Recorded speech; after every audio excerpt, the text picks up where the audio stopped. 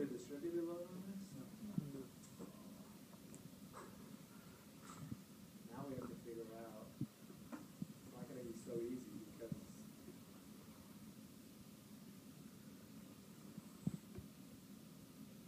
I wonder for the distributed load to be equal, it has to be 10 kicks per foot horizontally. If I click onto a member and say 10 kicks per foot vertically, I guess that should work. Let's try it. I was showing you this local axis view. Set display option, and then turn off local axis so it can look like that. So first things first, right? This, if we right click on it, didn't we release the end? See, release end through. So to make this a 2-pin arch instead of 3, I'm going to say, so I click on the member. See, it's down here, it says 1 frame selected. And I say assign frame releases. And I say here no releases. So it's going to overwrite over there. Now I'll right click on it to make sure. Under releases. Okay. Where did I apply the load? Was it to this point or maybe this one? Okay. So I want to click on this and say assign joint loads, forces is under vertical, and then just say delete system. Okay. That was this one. So you look under loads, nothing. So there should be no loads right now, right?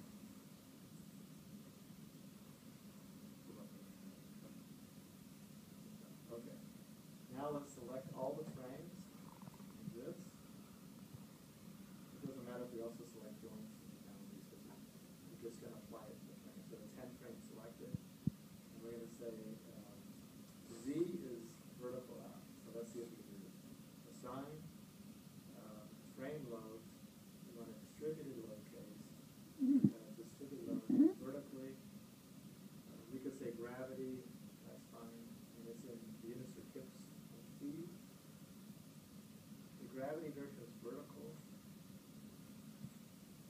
My only concern is I'm not sure off the top of my head if it's going to do it along the length of the member or go horizontally along. What? What? I think we should consider the length of the member. See, that's not good, right? Yeah, so How are we going to get around it? if you can, yeah, we can get the length of each member and just divide 10 at the length. Yeah, but they change each one. And there's a different angle. I think it should. Isn't each pin, isn't it just 10 feet away from the previous pin in the X direction? Horizontally. Yeah. Right, so I mean, just apply point load for each one. I don't know. You're right. That's the way we happen to create this one, right? Every 10 feet. So each arch member is different length. So we went horizontally 10 every time. So you're saying approximate it just by putting 100 kips at each point or something like that? Let's try this first. I'm curious. So uniform load. What was it? 10 kips per foot. Gravity direction is down, so we're not saying Z. Yeah, look at that. Actually, that's correct. Because if you slice it and you bring it down, it's 10 kips per foot horizontally. So this is right. All right. That's right.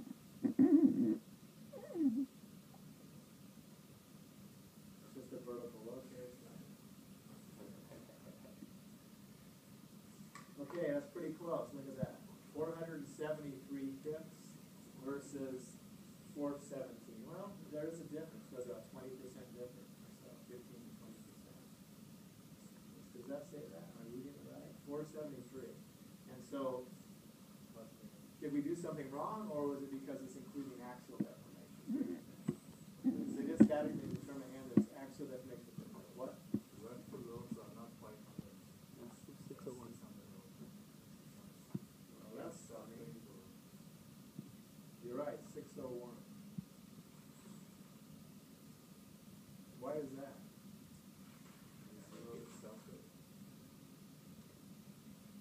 No, vertical.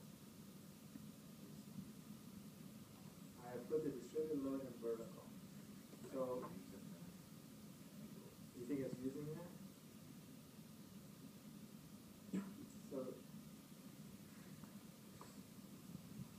okay. So maybe it is similar. Maybe this is right. If we get this to 500, I think that would be closer to that, right?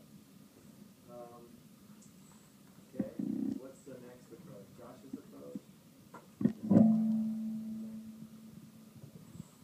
What? No, but the lengths are all different.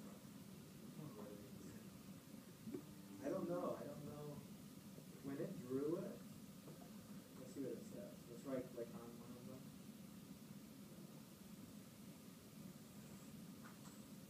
Go into loads. Oh. Yeah, but that should be the same.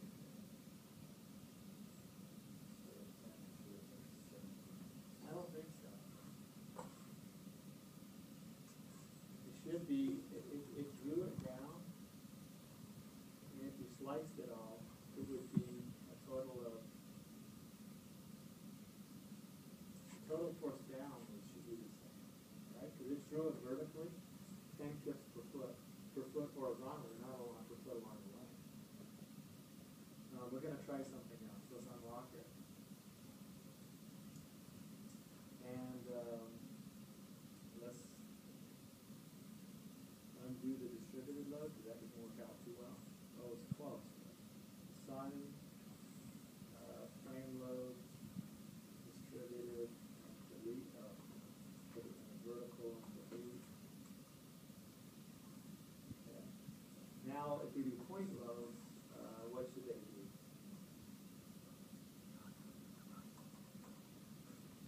What was it? It's each one is 10 feet, and it's 10, so it's 100 kips, right?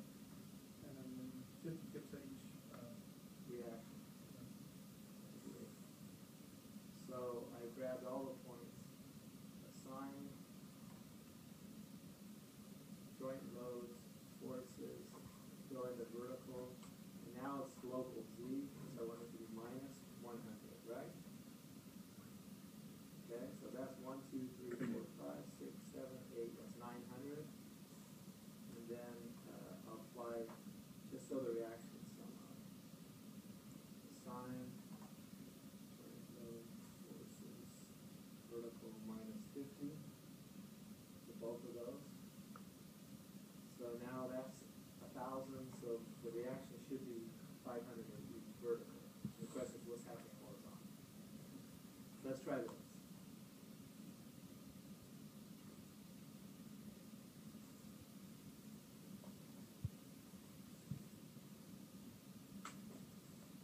Aha, 416.7, there's 416.5. 500. So that was pretty close. And the only difference there, well, now the question is, was it due to axial deformation, a slight difference, or was it because we didn't put a true distributed load, we put point load to represent it? How are we going to find that out? We have a few minutes left. Let's change the cross-sectional area, right? Let's unlock it. So remember, we're at 416.5. But it shows that we were close. Our derivation there was not way off.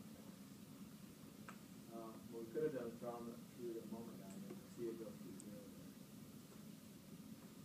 So right now, if I right-click on this, that's F section 1. So let's go to F section 1 and see what it is. It's just the default SAP assumes until you actually fix something.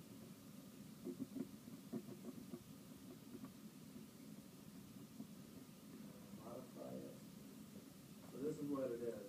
It's only 1 foot deep. So what we can do is, instead of create a whole new section, we can just go to modifiers and then see the cross-sectional area. Let's make it 100 times bigger cross-section.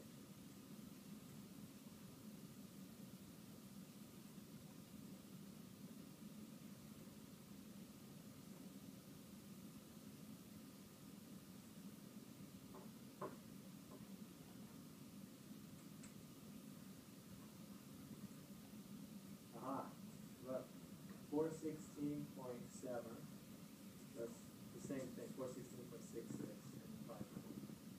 now let's do the opposite. Let's make the cross-sectional area much smaller. Let's see if we get like 390 or something very big. So it looks like as we go up on the cross-sectional area, we are approaching the same results. Before we do that, let's look at the moment diagram. Moment 3-3. And what am I looking at?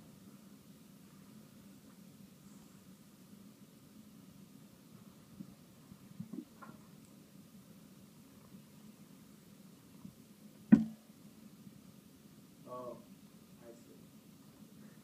Yeah, okay. It looks like there's a moment in the middle because all of the moments are zero, right? At least approximately zero. So if you right click on a member, you see the moments 0.03 get 3. So it's approaching zero when we want everything. It's just scaling that zero so you can see it. Okay, so that's correct. Let's unlock it. Oh, we should look at the actual first. We'll do that this time. Okay, define section properties, frame section, modify. Now instead of 100, what do you think? Take 001. Okay. Let's see if this changes the trust.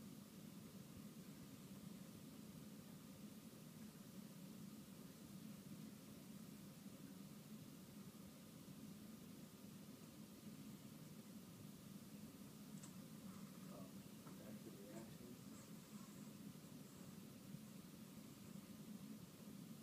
Well, it changes the moment. Look at that.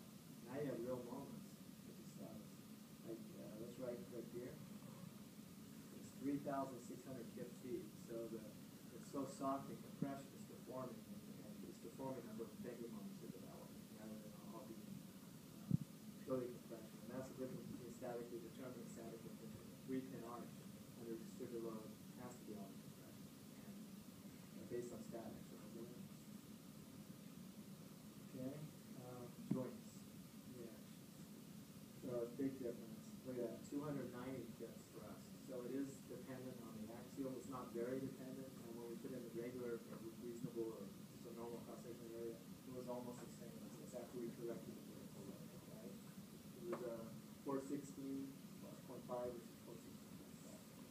So, but the axial deformation has something to do with it, but clearly it wasn't that important. But under the 2-point loads offset, it will be interesting to see how important it is. So you guys can play with SAP too, to compare your notes back there. Let's look at the axial.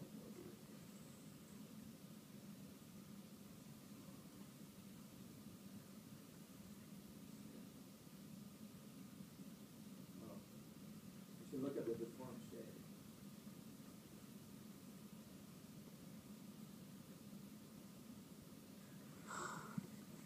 Okay, that's only a scale factor of 6. Let's bring it back to 1.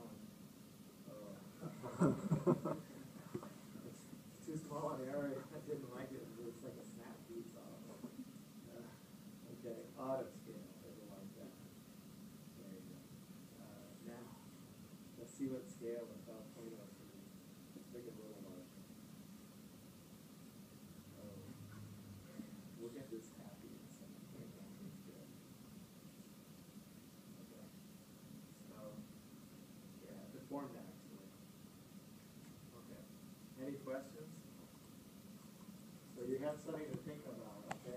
Like,